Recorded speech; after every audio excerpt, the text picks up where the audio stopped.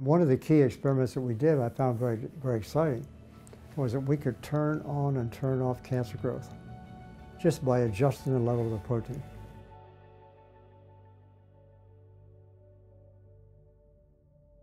I am Colin Campbell. I'm a longtime professor at Cornell University. I wrote with my son, who's a physician, the China study. Why has it taken so long to understand this information? And why do we not know it now? Why is there so much reluctance?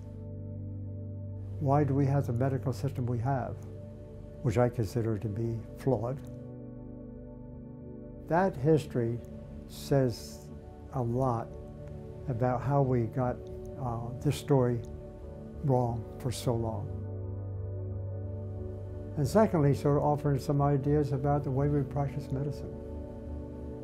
I really think a lot of good people working in that community, obviously, but they're corrupted by a paradigm that's been hanging over our heads for more than a century.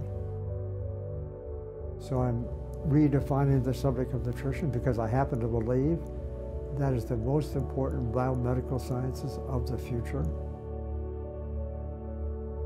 I started out my early life on a farm, milking cows. And eventually, I was the first one in my family to go away to college, actually.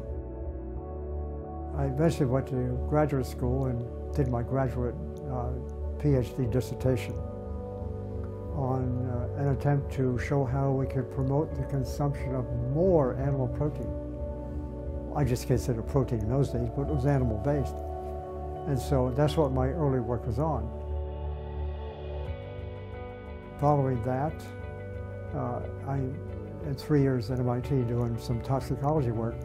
I then was involved at Virginia Tech University, there in sort of helping to run a program in the Philippines, basically coming up with a model system by which we could address questions concerning malnutrition and starving children. We did that for 10 years, but while I was there, the first thing we needed to do, we thought, most everyone else thought too in married medicine, these children were malnourished and having difficulties because they weren't getting enough protein.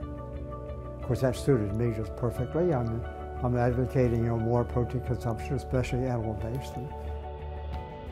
I was seeing evidence that more protein means more cancer. That was pretty shocking. I'm coming from my background on the farm and my training in graduate school and so forth. We were going there to do the opposite, and so I had a conflict. Are we going to promote the consumption of more protein in these children when we have this evidence that it has that kind of effect? So I came back to my university at that time and got some funding from the National Institutes of Health, one particular grant that lasted for the next 27 years, by the way, where I was really interested in looking into that question. Is it really true that protein might increase cancer risk? One of the key experiments that we did I found very exciting was that we could turn on and turn off cancer growth just by adjusting the level of the protein. That was very exciting for some various reasons, one of which is the idea now recognized these days, at least by me, that we can control cancer by nutrition.